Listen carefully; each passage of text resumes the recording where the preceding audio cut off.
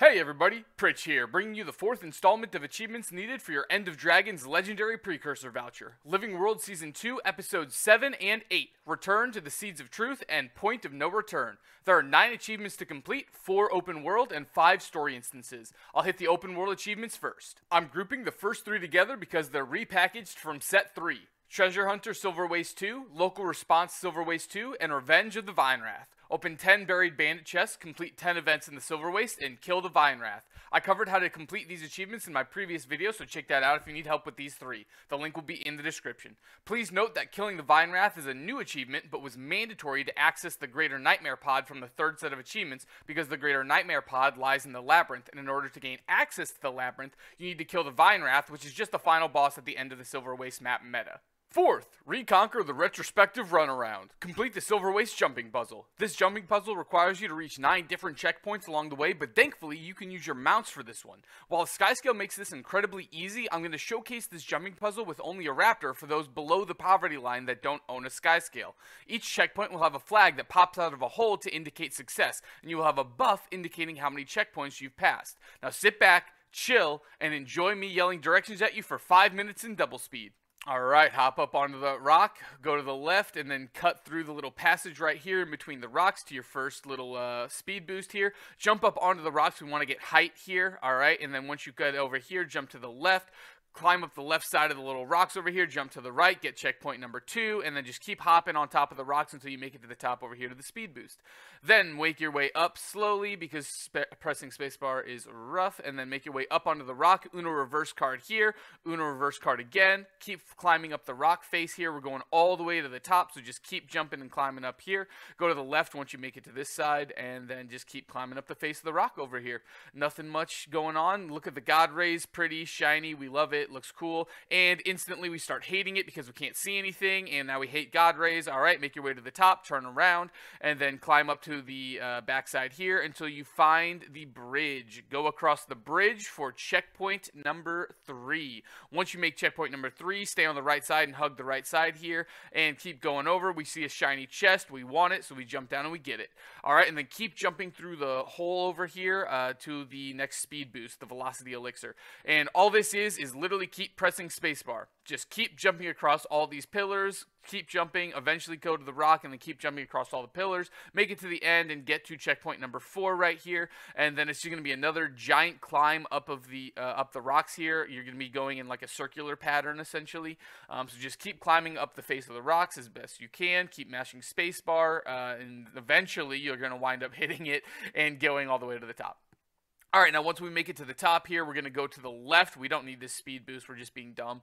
Keep going to the left, hop down over here, and then you're going to see a little hole in the rocks here. You're going to climb down the hole, and now for the rest of the time, we're going to be climbing downwards. So find the little hole, checkpoint number 5, we nailed it, alright, and then keep jumping down. If you have gliding, you can just easily glide your way down. It's not a big deal. There's a grand chest that you can spot in the little nook over here. You can grab that if you would like, but basically you just keep jumping down, alright? Until you make it to the velocity elixir, then hug the wall here and keep running along the path. You can keep going down in a normal way, or you can just jump off and glide, whatever you guys want to do, until you make it to the elixir. Checkpoint number 6, boom, we hit it. Now I'm going to double back here for no reason in particular, just because I'm being dumb, and then you're going to want to keep going forward here towards the right, and keep going, and then you're going to turn over here and go to the right once you've made it to the edge over here, and you're going to go across these rocks over here.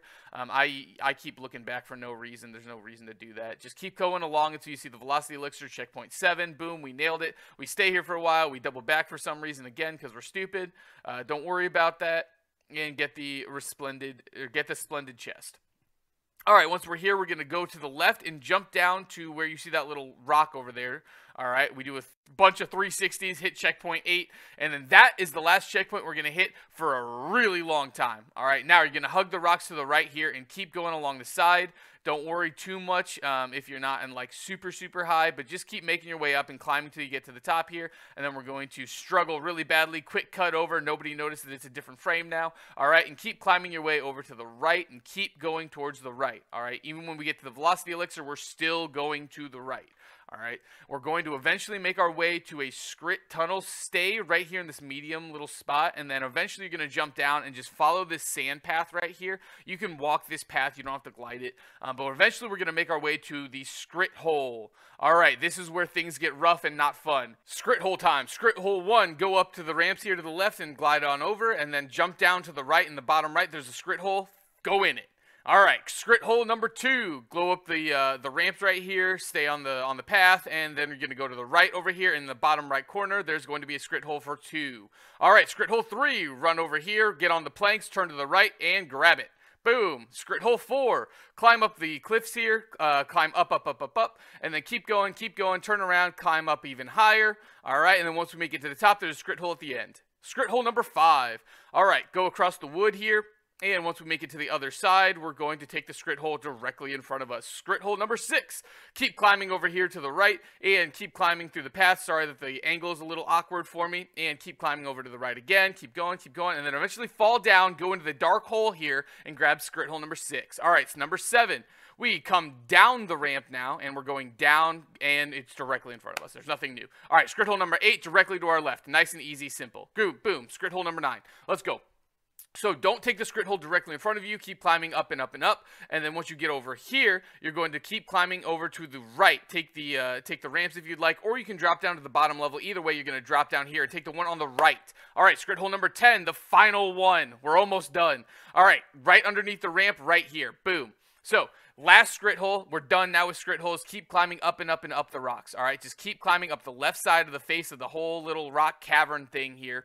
All right, until you make it to the very end, the very last checkpoint. Checkpoint number 9, all right? Just keep climbing up the face of the side here until you get there. And boom, we have now made it. Checkpoint number 9. You are done with the jumping puzzle aspect of this whole thing. Now, all you have to do is go get the magnificent chest. In order to get the chest, you need to go talk to the, or go interact with the rumble. There's 3 stacks of rumble. Each one gives you 1 key fragment. And once you get all 3, you can go back to the chest, unlock the chest. It's going to spawn an ad for you to kill, essentially. Kill the Scrit burglar, and once the burglar is dead, you get your prizes and your rewards, and the end, you have completed the jumping puzzle. Congratulations.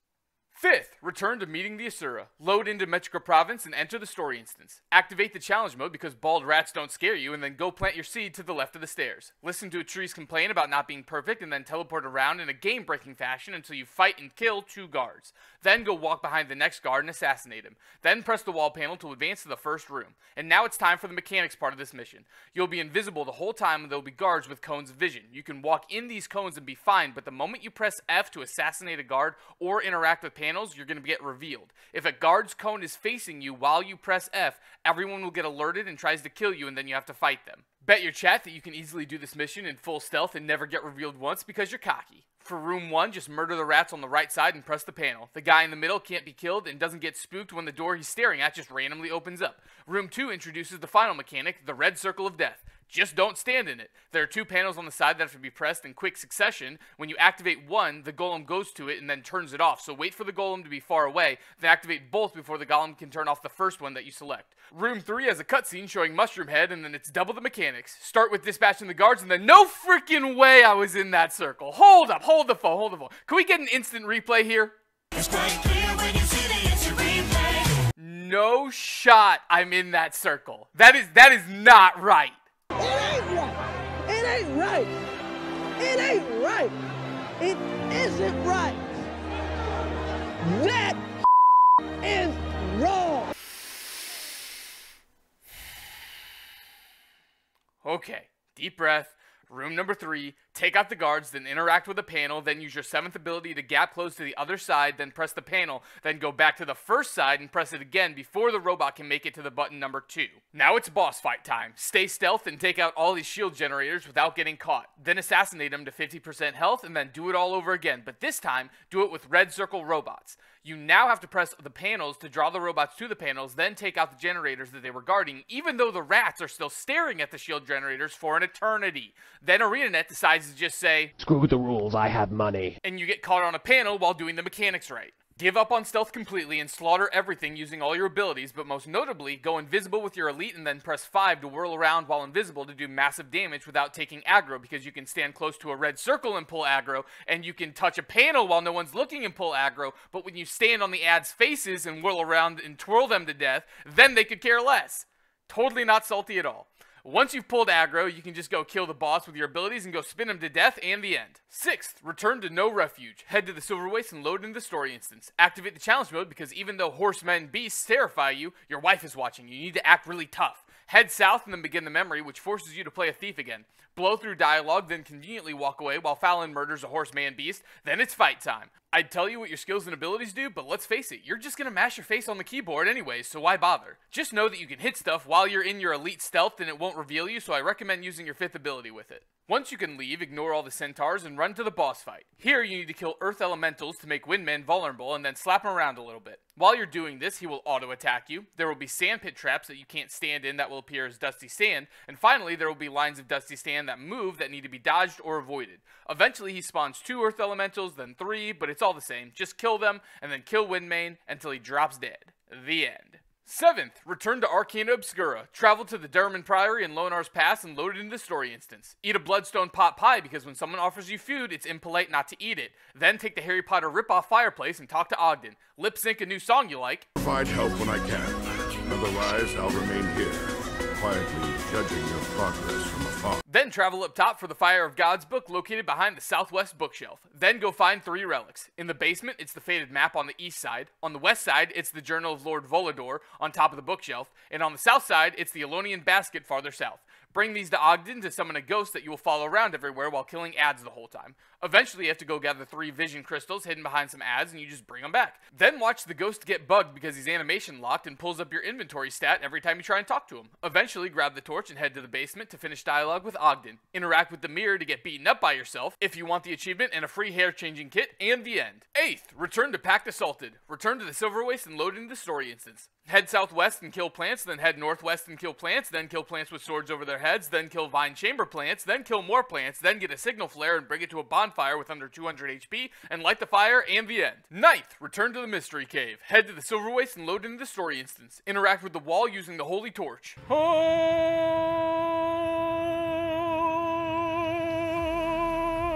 Then interact 2 more times while the ads try to kill you. Head inside and follow rocks around until you come to an awesome looking cave opening. Head to the sleeping sack located in the southwest corner to plant your seed. Then watch Kaith kill Wind because reasons. Come out and it's boss fight time because the Shadow Dragon is back for round 2, baby. First, kill 3 vines. Then, avoid yellow circles and avoid red circles and avoid plant bombs and avoid dusty spots while rocks shoot up while taking holy fire to cogs and interacting for 5 hours. But don't worry, Braum gives you a bubble while you channel. Does it block anything? No. What the frick is the bubble for then? See, Braum's really trying to help, but, well, he's special. The bubble at least gives you stability and protection though, so you won't get interrupted. Once the ring of fire is lit, whack away at the dragon's head in the middle until you get it to 50% health, then do it all over again with one twist. Smoldering shadows will spawn in the middle and try and smother out the flames that you create, and just one tap them and continue on. Create the ring of fire, then slaughter the dragon, then run over to it, and finish him! The end! 10th, like and subscribe. Search for both the like and subscribe buttons on this video's YouTube page and left click. Once you've completed all 10 achievements, congratulations. You've completed the 4th set of achievements needed for your End of Dragons Legendary Precursor. Great job, and I'll catch you guys in the next one.